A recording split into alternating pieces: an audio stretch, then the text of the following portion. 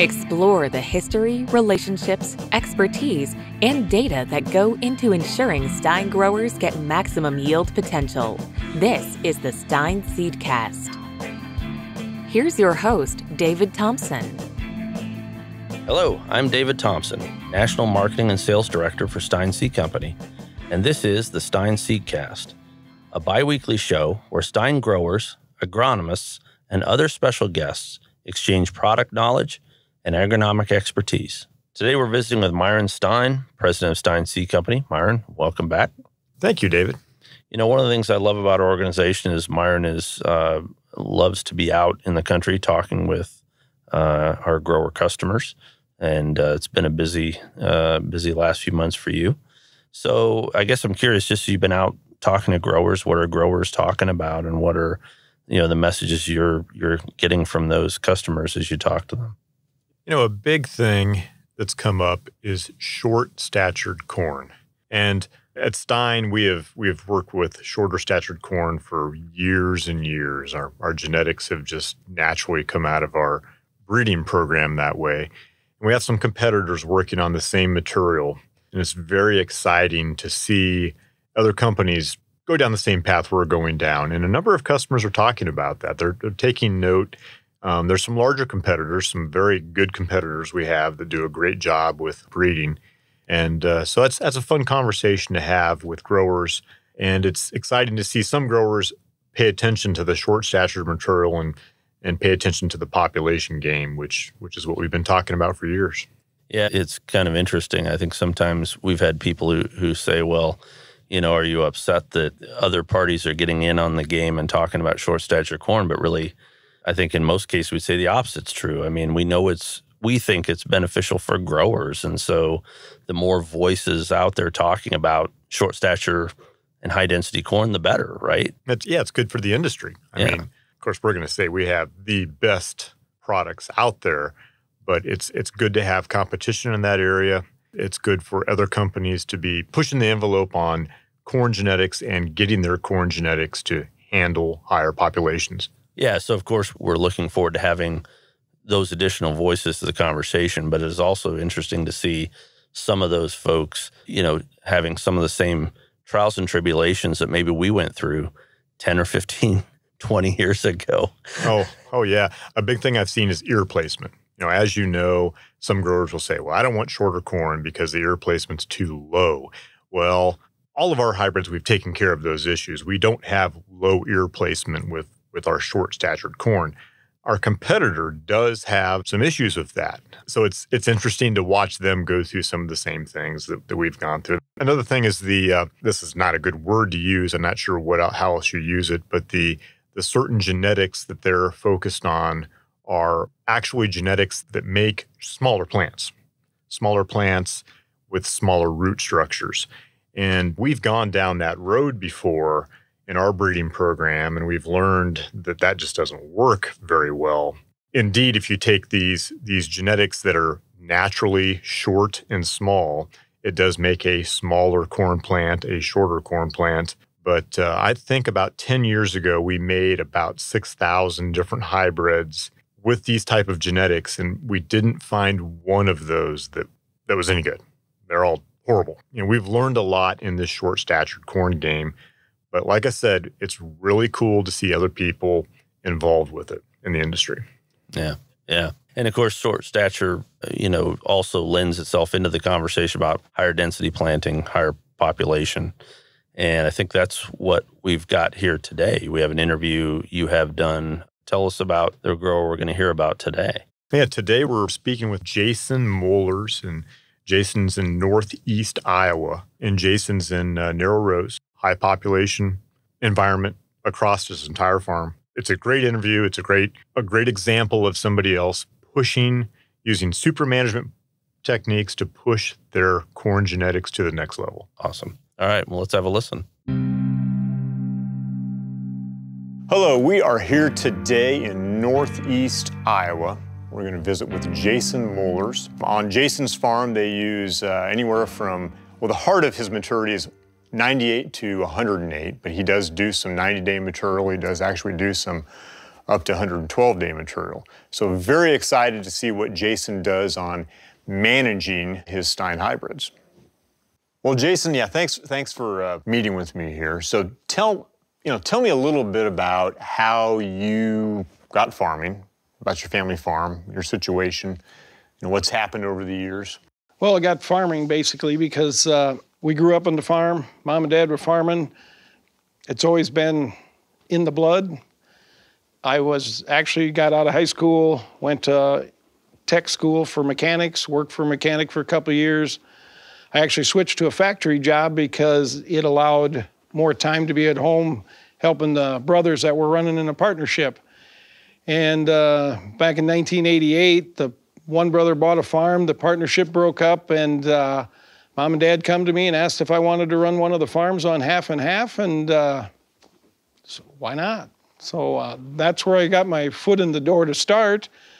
I actually did all the pencil work, got my FFA books out, doing your cash flow, and Dad asked me when I wanted to do it, and I said, I'm not gonna make any money. And he literally, which, you're at the age you know so much and Dad don't, but he says, sat down, he goes, to be honest with you right now, farming is very poor. But if you think down the road you might want to be full-time farming, I strongly suggest you doing it while you're working, because at least if you do go full-time farming, you'll have a bin full of corn or grain or whatever.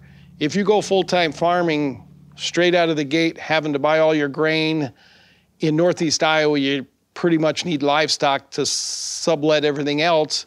If you got to buy everything up front, he says, you're going to be so far underwater, it's going to be difficult to make it. So although he goes, your profitability in 1988 is really, really bad, he says, if it's your long-term goal to be able to get into it, I suggest doing it. And so that was my first year. It was a drought year. We did not do good, but it got my foot in the door, and I've been doing it ever since. Yeah, so you started in one of the worst times of agriculture, and here you are today. And so tell me, what do you enjoy more? Do you enjoy being a mechanic or growing corn? Well, I enjoy both of them. I work on a little bit of stuff at home for a few people and work on a lot of our own equipment, although the technology is getting to the point now that there's stuff you can't do. Sure. But I've always enjoyed the mechanical work, but yeah, you can't beat farming. I says, you got, the only thing that beats you is Mother Nature, and nobody can control her. So that's right. It's changing all the time. The neat thing about farming is every day's just a little bit different, but you're always trying to beat last year. And in the last, 15 years, I got to know a few other people. There's actually a group of us on Marco Polo, and we're given a hard time back and forth all the time. But we pay attention to what everybody else is doing, trying to find out what's working for them, what's working for you. It's an actual goal of beating last year. And it's one of those things that gives you the momentum to keep going. And you never have the same year, do you? Oh, you never have the same year. It's been since 88, 33 years, and there's never been 2 years alike yet. So tell me, you've been growing Stine corn for many years now. Today, what would be your favorite Stine hybrid? As of today, the portfolio they got for my region, my number one go-to hybrid on bean ground is a 9655. Partially because I've been in the 15-inch rows. It is one of the hybrids that can handle higher population, and it pays.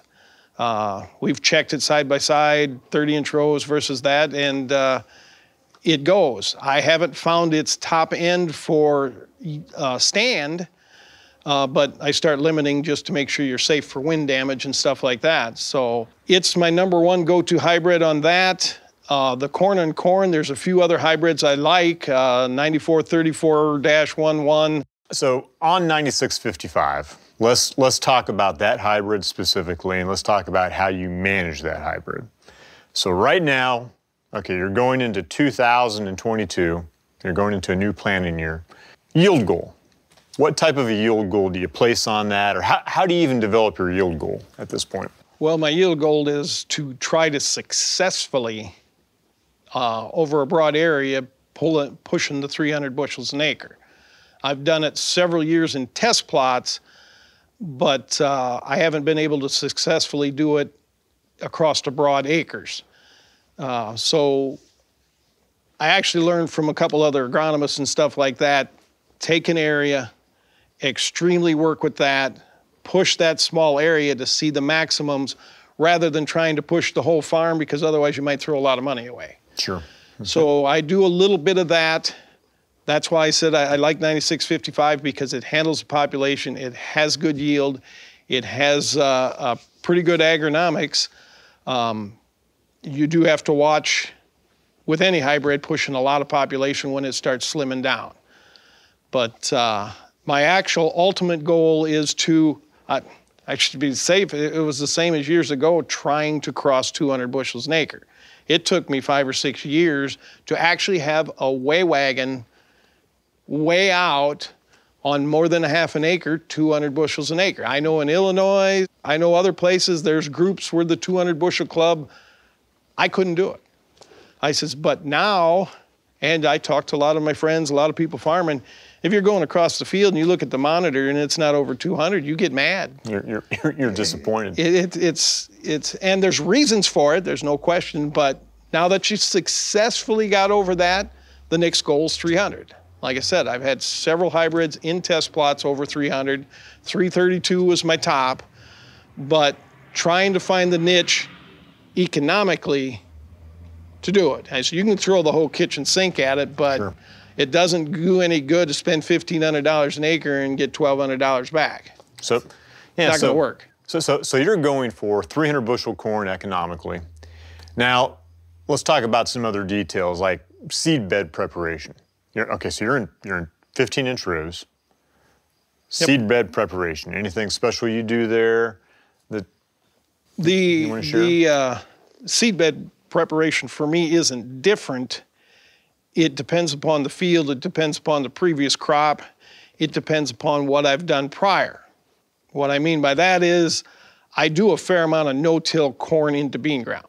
Mm-hmm. Number one reason for that is we're in the hills, and bean ground is the best thing to grow corn in that I've found, other than actually ripping up some alfalfa or some oats. The bean ground is great to grow corn in, but in my hills, even at no-till, heavy rains like to start ripping the ground up. Mm. So I no-till as much as I can, corn into bean ground. If it's corn on corn, we pump a fair amount of hog manure. My best handling of the hog manure, we used to just chisel it in with a drag hose. We were doing that, but I found if I actually go in and deep rip it before that, it soaks it in better. It covers up. I feel I'm losing less, that even though we're stirring it in, we're covering it up, not 100% gets covered up. But after we went to working the ground first, you got 3 minutes behind you and it's gone. Mm-hmm. It soaks right in. So when I get into ground like that, obviously next spring it's soil finisher. I says to try to keep my bean yields up, it's kind of changing due to fertilizer cost. Next year's going to change just a little bit again, but I'm actually on a corn-bean rotation. I'm not on a corn-bean rotation. Mm. Part of it's soil erosion. Part of it's about 1/3 of my acres every year we cover with manure with the drag hose. Mm. So that gets worked. Mm-hmm. Gets worked in, handled manure. But I've actually got parts that I do no-till corn on corn. Yes, there's particularly a good possibility of 10 bushel hit, but by the time you worked it twice, you're not out a lot. Mm-hmm. The management on corn no-till is a little different. It's a little particular with the planter. I like these guys with high-speed planters. I do not do that, no-till and corn. You got too many lumps you're running over. But the management, watching disease, things like that, gets a little bit stronger on no-till corn on corn.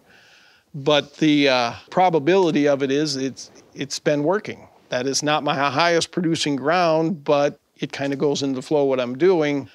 I think the corn beans has given my beans a possibility of a 3 or 4 bushel bump.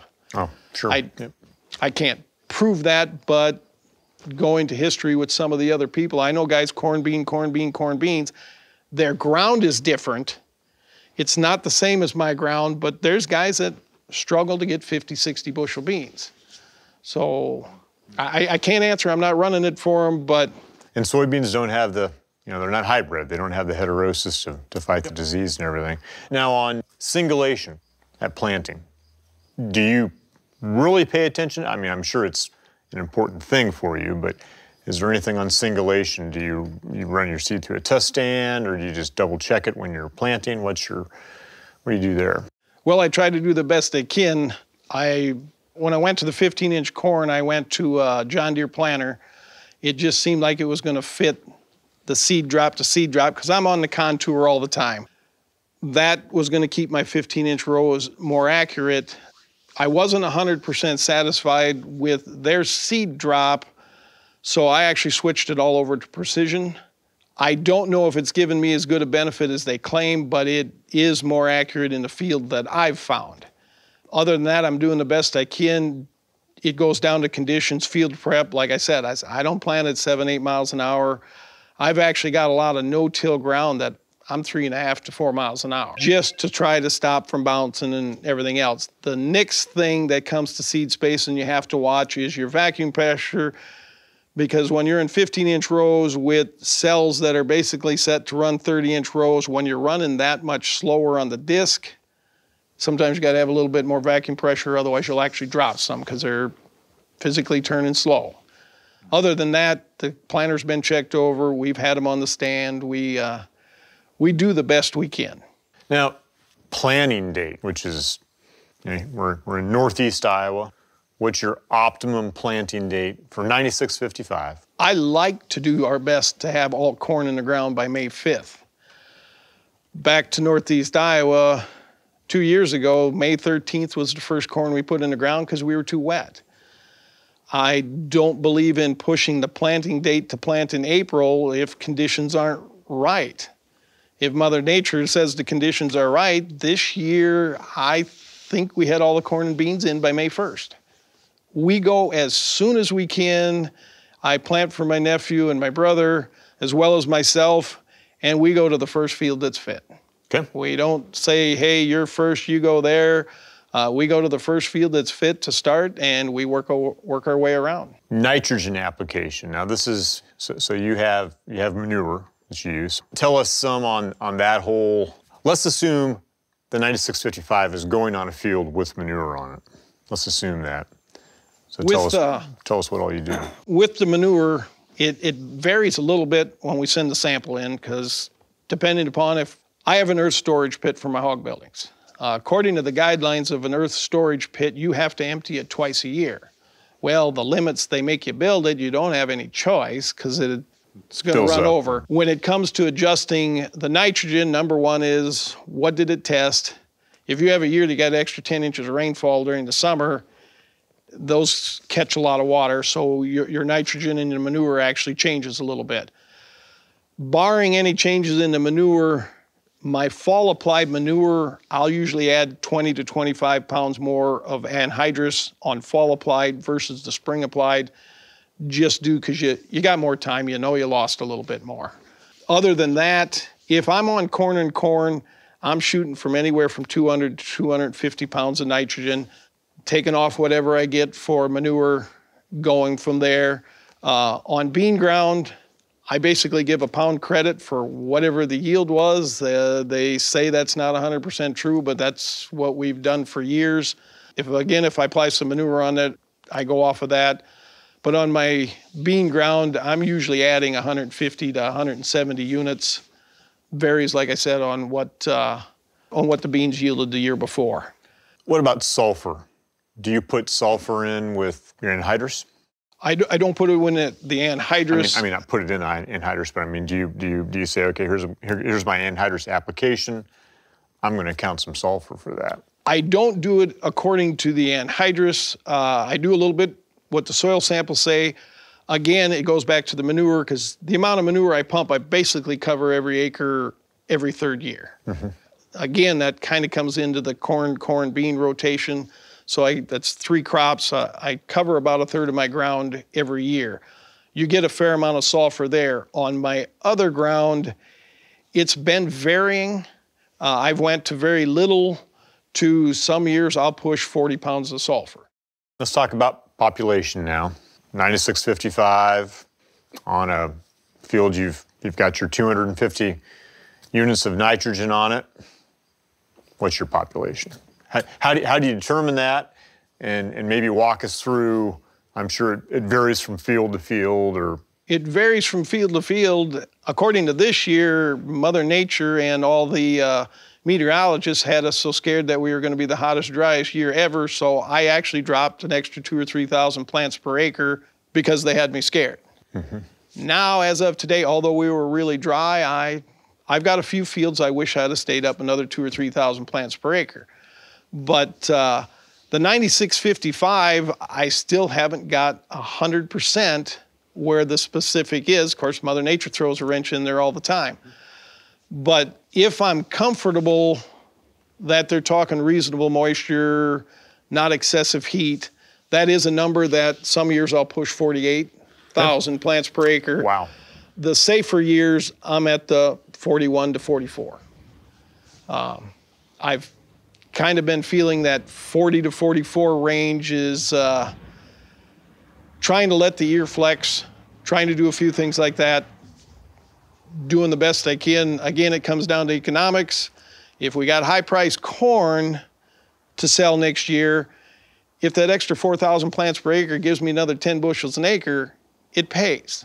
If we're at $3 corn, now your whole equation changes. That's why when you ask, where's my specific population is, you got a whole lot of things that you throw in there. And Sure. Once the planter hits, all of a sudden this and this and this adds up. This is kind of where I'm at. But I got about a 4,000 or 5,000 plant population window I'm in. Still a big art. Still a big art. Fungicides, insecticides. That's been a topic of variability for quite a few years. When we first started using, I was still in 30-inch rows, and I had the guy come in and we flew crossways, across the test plot.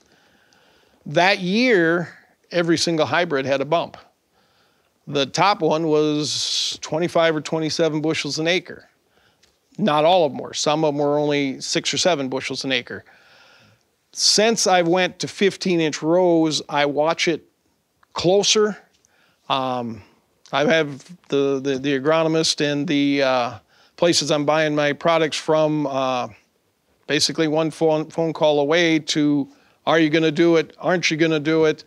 I walk my fields a lot, and if I see some rubbing on leaves because you're closer together, if you're seeing some open sores and the probability that it looks like you could catch, it bumps me up a little bit higher on the fungicide application. But over the last 5 or 6 years, most of our acres, even before we went to 15, were getting the fungicide because we've been seeing enough bump to cover it. But once again, that's one of those things that $3 corn versus $5 corn, if you're talking 10 bushel an acre yield bump, that's $50 versus $30. $30, if that's all you're going to get out of it, it's a wash. It isn't worth your time. So it varies every day. Well, Jason, thank you very much for sharing how you do super management of your Stine hybrids. You're in that high population arena. You're walking the fields every day, correct? Pretty much. Well, there's very few days that I don't walk out there somewhere and see what's happening. So you're not scouting from your pickup window. You're actually walking into the field and checking them out. So thank you for sharing that information. It was excellent to hear that. I hope the viewers take something from that on how to manage high population corn. Thank you for having me. So that was Jason Moellers from Northeast Iowa. Really great interview. Another one of what, I think, Myron, you've coined as a super management type of grower. Some of the things I heard in there, narrow rows, high population, which we know requires a lot of management, a lot of paying attention to detail. I think that he talked about some of those things in that interview. So very interesting. Yeah, he's somebody, he loves 9655G. He likes 9434-11. 9655 specifically. He has learned how to push that hybrid. He hasn't reached the pinnacle of what he can do with 9655, but that's probably the most productive hybrid on his farm. The increased population's paying for him. He sees the economical benefits of it. His goals are 300 bushel corn.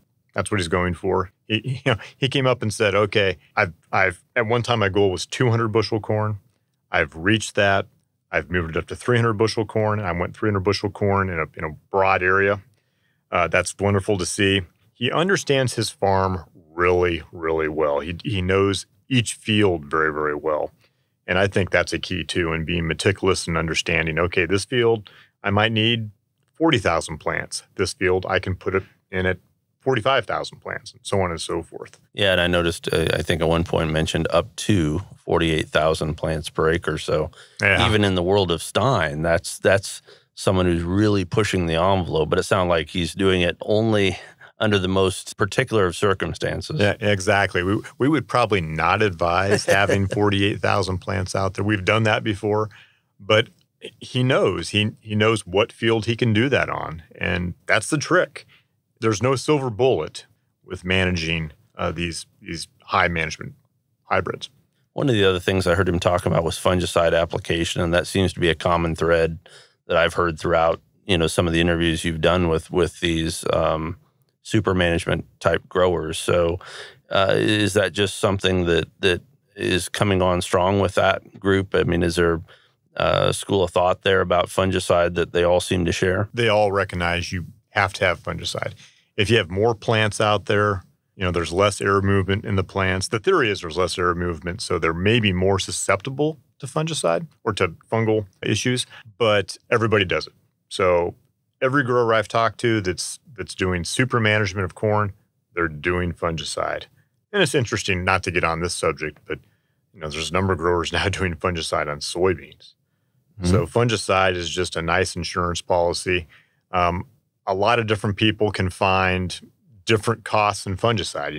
You can buy generic, very inexpensive fungicides, which frankly, at the end of the day, I think it's a good thing to look into. You can do the more expensive stuff, but everybody's doing something. Okay. Kind of like Jason said at the end of the interview, the other factor there is what your end gate price is, right? What are you getting per bushel? Yeah. And maybe when prices are better, all of these things, you're looking to maximize every single bushel you get. And so fungicide maybe is a topic of conversation where maybe it wouldn't have been, previously. And many times they bring up application of that. So if you have tall corn, you're stuck to flying that on. Oh. If you have shorter statured material, some people are striving to get something in their field where they can drive a machine over the top of it. And so the shorter stature stuff lets you do that in some cases. Now you talked about, Jason had particular hybrids that he really was keen on from our lineup. I guess tell me a little bit about, you said he knows his farm, he knows his acres. I mean, what are the things that growers like Jason are looking at when they say, I've really looked at this hybrid and it fits my farm? What are those characteristics that they're looking to put the puzzle pieces together on? Well, in the case with him, it's 9655-G, which would be considered his racehorse, highly productive, non-corn on corn ground. He wants this to be on something that had soybeans the previous year. And then he has 9434-11, which has some below ground insect protection. He puts that on his corn on corn ground. I mean, so he's looking at traits. He's looking at traits and then some genetics, but mostly traits. Okay. Another thing I heard him mention in the interview that I think was interesting was he mentioned that he's kind of anxiously waiting for the next new hybrid. And I think that's an interesting notion because in our industry, I think a lot of times people get fixated, right, on a number. This is my favorite number. I love this number, and I hope you never get rid of this. But I was interested to hear him say, hey, I want the next thing coming. Oh, yeah. Yeah, he definitely wants new material constantly. So he wants to stay up on that, on the newest genetics that you're bringing out, because he recognizes that's where yield comes from. He does not stand still when it comes down to that. The other thing, obviously not every grower deals with manure application, but it's a big part of Jason's operation, and it affects his fertility program. It affects, I think in the interview, talked about how it interacts with sulfur, because sulfur is another common topic among our super management growers here. And I think that's, again, just another wrinkle for an operator like Jason that maybe folks who aren't in the livestock business don't have to deal with. Oh, yeah. And I know very little about that, so it was interesting to talk to him about that. And obviously, it sounds like it's a moving target for the added nitrogen he has to bring for those fields. Well, that's great. For those who tuned in, we've been talking with Myron Stine about his visit with Jason Moeller, a grower northeast Iowa. Myron, thank you for joining us again today. Thank you, David. So we'll be back again in 2 weeks with another episode of Stine Seedcast. To make sure you never miss an episode, we suggest you subscribe to the Stine Seedcast wherever podcasts are found. Thanks again for joining us, and we'll talk to you next time. To learn more about Stine and its elite corn and soybean genetics, visit stineseed.com. Subscribe to the Stine Seedcast wherever podcasts are found. Stine has yield.